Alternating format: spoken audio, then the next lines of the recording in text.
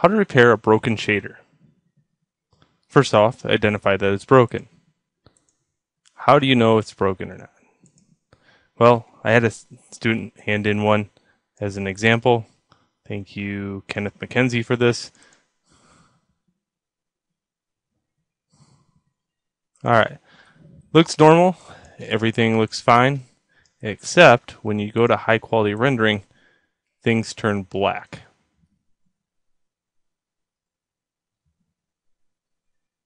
Okay, that's how you know you have a broken shader.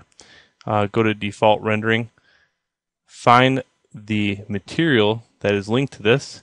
In this case, it is got this texture. So if I hunt it down via texture, I'm going to click here, click output connections,